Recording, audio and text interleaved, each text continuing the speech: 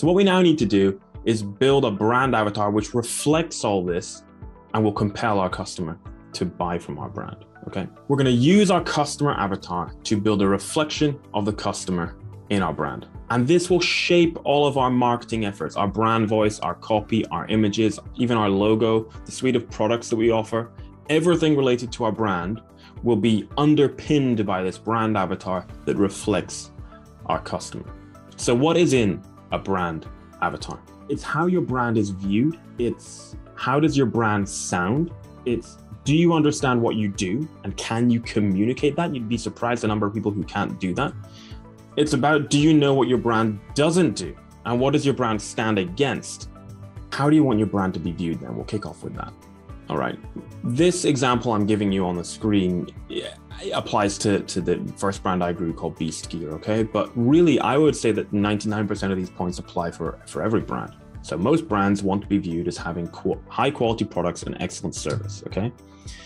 They want their personality, or Beast Gear's personality rather, was independent, relatable, fun, competent. And not every brand is going to want to be perceived that way. Not every brand is want to necessarily be seen as fun. You know, perhaps you have a service which offers funeral care. Fun wouldn't be appropriate, for instance. Your marketing, what do you do? Well, for my brand, we wanted to be on social media, email marketing, chatbots. Other brands might want to be on very particular channels. Your presentation, how does your brand look and feel? So for Beast Gear, we want it to be seen as high quality, high end, and cool. Now, I would say that applies for most brands, but not necessarily all, because not all brands are going to want to necessarily be cool. Then we have something called the rational benefits, okay? And these are functional, physical aspects as it relates to your brand and products. So we wanted quality products help me train better. That's how we wanted people to view our products from a rational perspective, all right? And then we have the process side of that rational benefit, which is about how easy the products are to use. And we wanted people to say, well, the products work well and they're simple to use. So think about how that might apply to your brand. What are the rational benefits for your brand? And then there was the customer experience. We wanted them to believe that we had, and to not just believe, but to know that we had great service, delivery, and follow-up. Okay, so what does your customer experience need to look like for your brand? And then there's the emotional side, and this is arguably more important than the rational side. There's the perceived value. So we wanted people to say, well, it's great value for the price. And there's the external aspect of the emotional benefit. What does it say about me as a customer? Because everybody cares what people think of them, whether they admit that or not. Deep down, they do. It's a human thing. We're wired that way.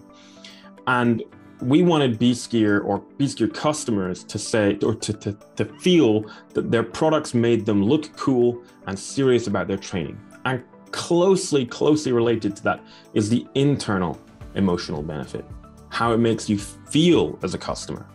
Also cool, but really important here, part of a tribe. A key part of Beast Gear's marketing was building this tribe of fans. And so you need to ask yourself, what are you doing for your brand?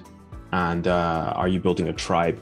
For example, are you building a community? How do you want your customers to feel internally and externally about your brand and your products? Hey, it's Riya Mittal here. Before you leave, make sure to subscribe to Seller App's main YouTube channel where we upload all things Amazon and some how-to guides that will make sure that you're winning on Amazon. You will not get this anywhere else. Until the next time, happy selling.